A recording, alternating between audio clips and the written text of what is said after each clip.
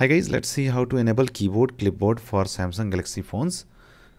So just go to settings, and in the settings search box just search default keyboard. Just search default keyboard and tap on default keyboard under general management, which you get as a search result. Tap on default keyboard and make sure Samsung keyboard is selected, and then tap on the setting icon.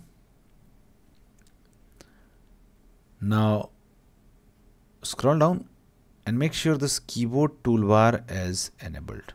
Okay, this keyboard toolbar is enabled. If it is off, turn it on. Okay, and then you can see that this Samsung Galaxy keyboard clipboard will be there present on your keyboard. So this is how you can enable keyboard clipboard for Samsung Galaxy phones. Thanks for watching. Please do like.